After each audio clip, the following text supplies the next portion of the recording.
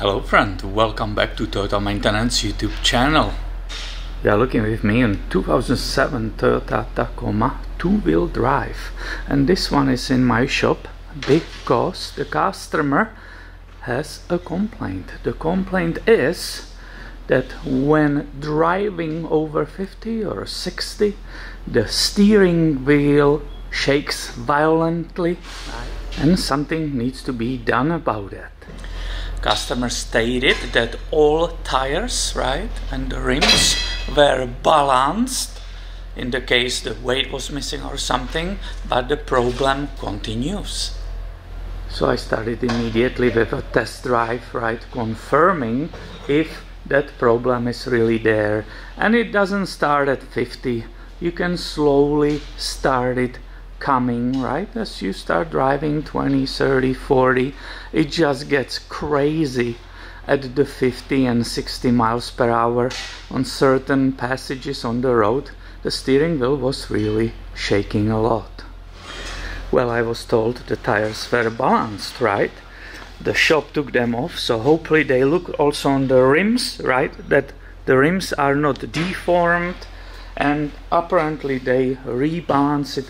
It didn't help, So first thing, I was spinning the tires when they were still on the vehicle, and I definitely saw on this side, the tire which was here, it was kind of, when spun, it was kind of whoop, whoop, whoop, going up and down. So I will, of course, immediately go ahead, rotate them. Of course, I check the tire pressures, and then I went through entire suspension steering. You are looking if the brakes are not dragging, if the wheel bearings, when the wheels are still on, if there's no play in the wheel bearings. You check upper arms, lower arms, all the bushings, all the ball joints, tire rod ends, You are looking for some kind of play, in the system. The struts, if there's no broken spring or something. Nothing really caught any of my attention. Everything seems to be solid and good. These trucks had that recall for the rear leaf springs, so I was also looking on that, if I don't have a broken rear leaf spring. But if I'm correct, these springs means they were replaced already. It looks like it was replaced on both sides, because don't forget, even the rear can affect the front. So both of them looks replaced. However, this one is kind of loose and maybe deformed. Let me show you what I mean with it.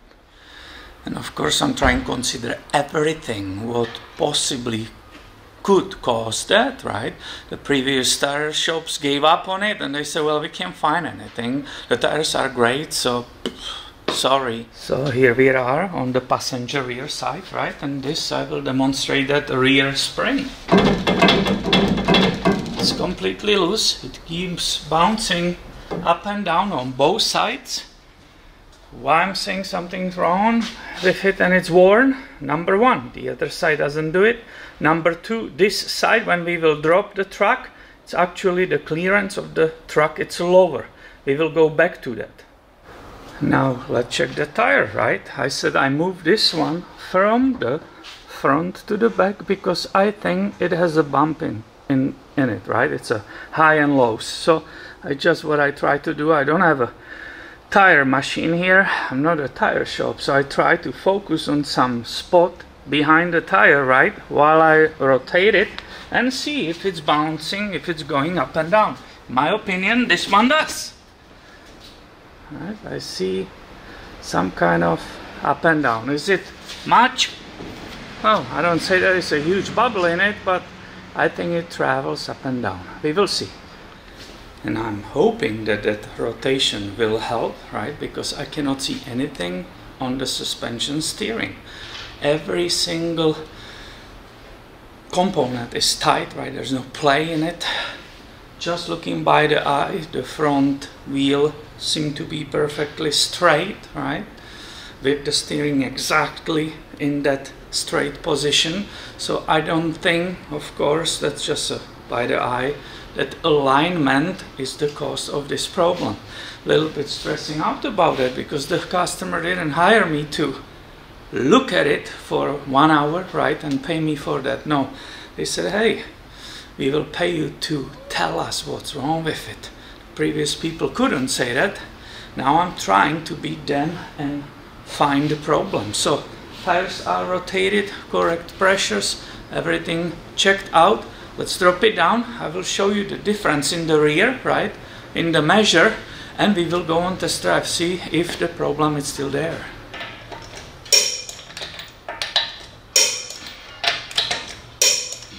Always pay attention when you are installing these. They are expensive, you don't want to lose them. And guess what?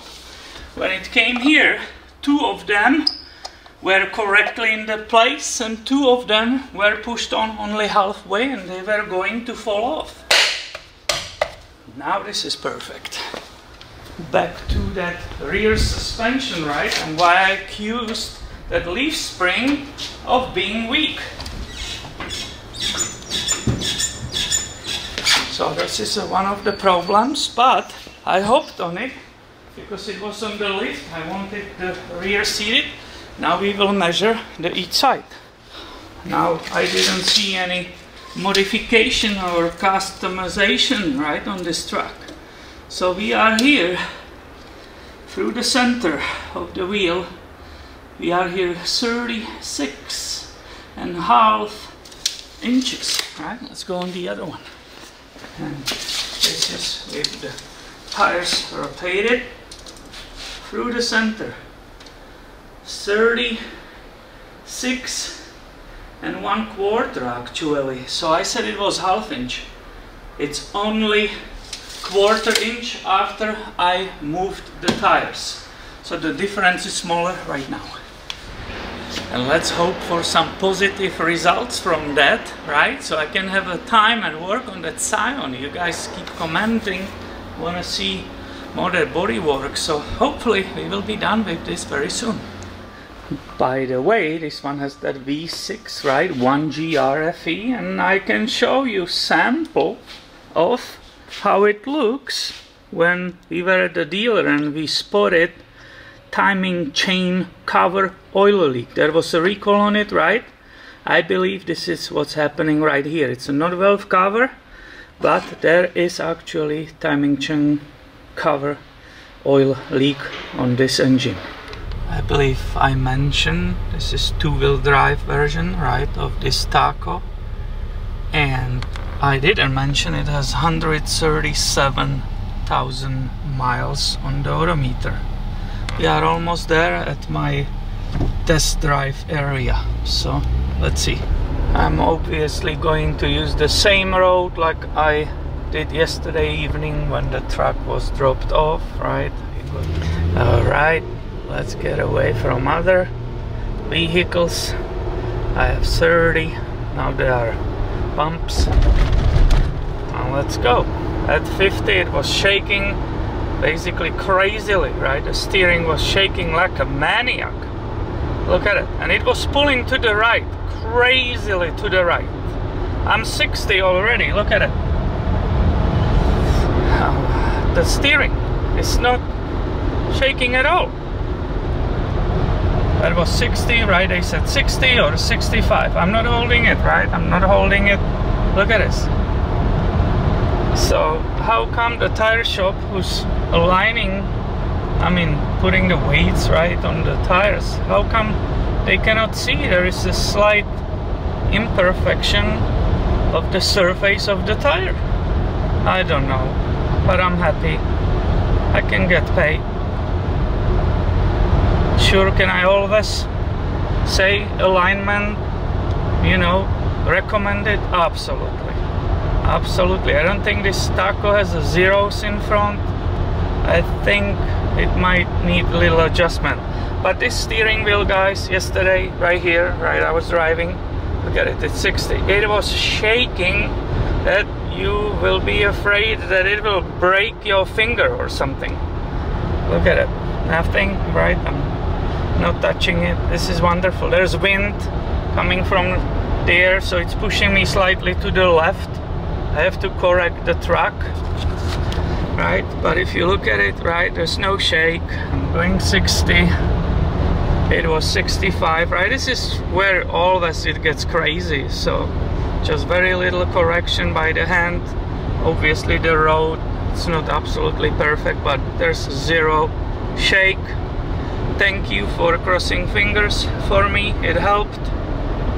There is one bad tire, right, which is right now in the back, and that was causing that violent shaking. I'm sorry I didn't film it yesterday, but it was doing this basically, right, like this. It was crazy like that when I went over the 50 basically. Okay, heading back, I just turn around. So again, beautiful V6, right, Taco, just absolutely fantastic, right? The wind is hitting us. There's like 20 miles per hour, so it's pulling to the right slightly. But the shake, right, when I let go, I don't know how much you can see it, it's absolutely zero shake on that steering. So there was imperfection in the tire. It was there, and that was doing this. It was even faster, right? I cannot do it for you, but that's how it was shaking. Perfect. Thank you for being with me and bringing me luck. So that was great news on the test drive, right? The truck is driving perfectly straight. There was a strong wind coming from one side, so it was slightly pulling, but I will definitely put in the comments that I recommend the alignment, right, for that vehicle, which should be easy. It's two-wheel drive, right, just the front, and it should make it perfect. Now, another good news is I can start working on this, right? You guys are requesting it on the channel, so let's do it.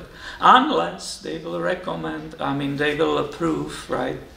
The rear brake shoes were thin, between 1 and 2 millimeters, so I put it in the comments. Maybe they say, oh, can you just do it today? We'll see.